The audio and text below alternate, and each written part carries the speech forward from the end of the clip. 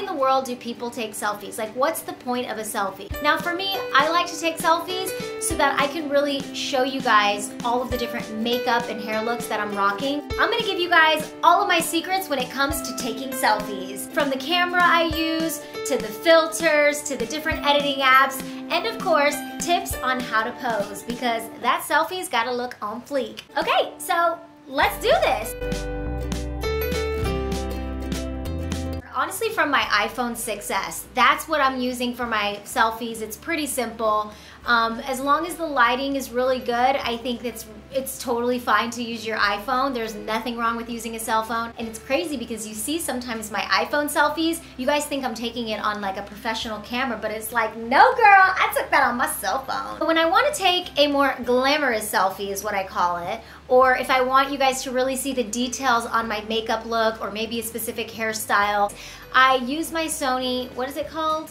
A5100. I really love using that camera because I feel like you guys can actually see the details of my makeup looks and everything like that. I've also been using that camera to take like thumbnail photos for my YouTube videos. I can't really accomplish that with my iPhone, so it's really awesome when I can take it with me on the go when I travel. Feel free to take a selfie with your phone. I think the key is lighting, you guys, so just keep that in mind. Okay, so let's say you have a really good camera or you're using your phone. It doesn't matter what you use if the lighting is not your friend. So what I like to do is shoot a lot of my selfies here in my house. This room is specifically my favorite because there's tons of windows, tons of natural light coming in. That's kind of where I take all of the Sony selfies that you see in that one spot. I'll share some of the pictures right now so you guys can see what I'm talking about, but it's always in that one corner in front of the window. Me and Steve got these like sheer white curtains, and it really is a great way to block out the harsh sunlight but still get the lighting that you need. It's very seldom that I post a selfie without putting it through some kind of editing app, okay? I mean, I'm all for it. Snapseed is an app that I love. If that's the first time you're even hearing about that app, where have you been? Because that is the best app. It's like the first one that I started using because what you can do is you upload your selfie and you can target certain areas of the photos that you really want to bring to life. So sometimes my hair is just like looking super washed out, super bright, but I love the way like my makeup looks in the photo. So what I'll do is I'll just kind of darken that area and make it look as true to the way that it did in real life. Another thing that I do with Snapseed is just sometimes brightening my photo makes all the difference. Brightening it a little bit of contrast and saturation. I don't try to do too much in terms of oversaturating my photos because I do like that natural, real look. The next app that I really like to use for my selfies and even for my outfit photos when I want to filter it is ViscoCam or VSCO-Cam, whatever you guys want to call it. I really love this because they have all of these different preset filters and you can change the strength of the filter. So if it's too harsh, you can lower it or you can raise it up, whatever it is that you want to do. And sometimes all your photo really needs is that filter, and just a very little amount is what I like to use. So Visco is totally my favorite for filtering the photo.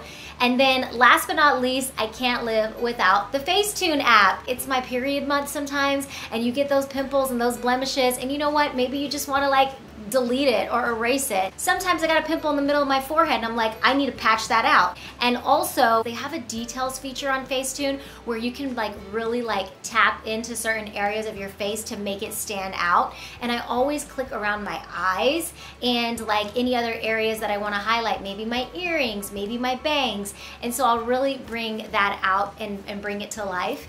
And then the last thing I like to use Facetune for just doing a little bit of smoothing out. It's just the slightest amount of airbrushing, nothing extreme because you don't want to look like a glamour shot. So just a little bit here and there can really make the photo stand out and make it look 10 times better. If you're just not a good selfie taker and you're just like, I seriously suck at it, I don't know how people do it, the best advice I can give to you is know your angles, okay? So like, I obviously know what my good side is. Maybe it's me sharing like, I just got a haircut. I'm usually gonna hold the phone at a lower angle and really bring it up so that you guys can focus on the hair being the centerpiece of the photo.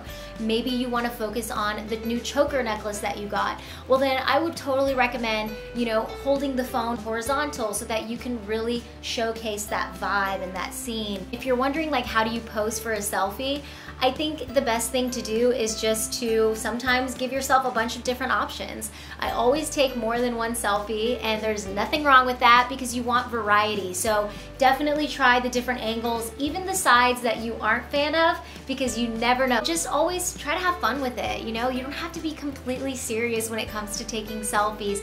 Relax, enjoy yourself, laugh, make a goofy face, stick your tongue out, whatever it is you gotta do, that's what I recommend.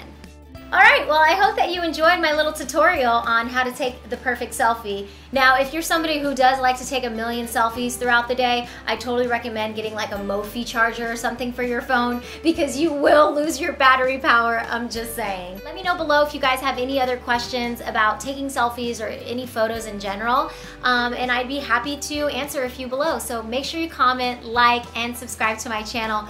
And as always, until next time, mwah, mwah. Bye guys!